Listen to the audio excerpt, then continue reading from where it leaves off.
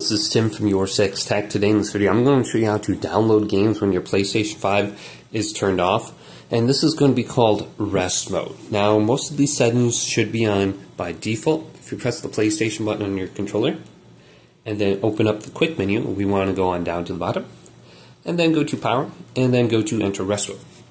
Now this says charge your controllers, download updates, and suspend your games. Now, if you place into rest mode, it will only cost you like $7 or $8 a year. It's a very low power state.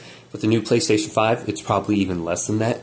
But make sure we have all the settings on so we can actually download the updates in the rest mode. So we want to go to settings, then go down to where it says system, then go to system software, and go to system software update and settings.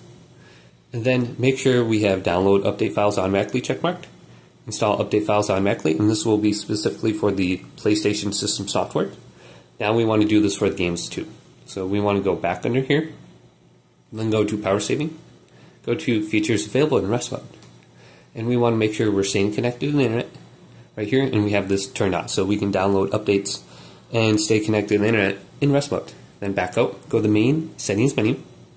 Then we want to do the same thing for the games. So go to save data and game app settings. Go down to automatic updates and enable auto download for your games. Your PS5 will check for the latest updates and download the updates when they're available. And then auto install in the rest mode. So your updates will install automatically. And you should be good to go now. Then when you get done at the end of your play session, press the PlayStation button. And instead of going to turn off, go to enter rest mode and all your games will be automatically updated for you.